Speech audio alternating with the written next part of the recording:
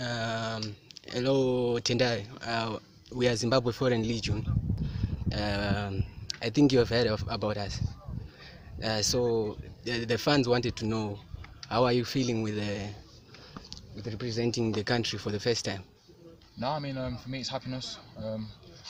Like I said, obviously, I know the work you guys have been doing behind the scenes, and Yeah. supporting everyone's trying to get people's documents sorted, and finally it's been sorted by ZIFA. But like I said, it's all about looking forward now, and hopefully we can go to DRC at the weekend and get a good result. Yeah. So how has it been waiting for the passports and the documents to be ready? How has been the process for you? No, it's been long. It's been long. It's been a lot of paperwork, a lot of phone calls, a lot of emails. But like I said, finally it's done now. So we can just move forward with it, and now it's time to represent and hopefully get some good results. Yeah. So what are you looking forward to achieve with the national team? I don't want to say certain things, but I think obviously first and foremost the aim is to qualify for AFCON 2019, and after that hopefully we can qualify for a lot more major tournaments. I think we've got the players to do it, so I don't think there's any reason that why we can't.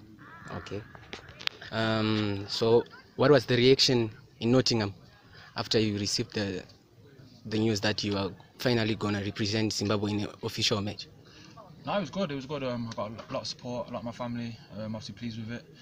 My club has supported me with it. So like I said, finally it's sorted, and I'm here now, and we'll go to DRC later today. Rest, train, and look forward to the game at the weekend. Okay, thank you. So your last words to the fans? Thank you for supporting. Thank you for supporting. We'll go to DRC and we'll do our best at the weekend, and we'll see you back here in Harare on Tuesday to support us.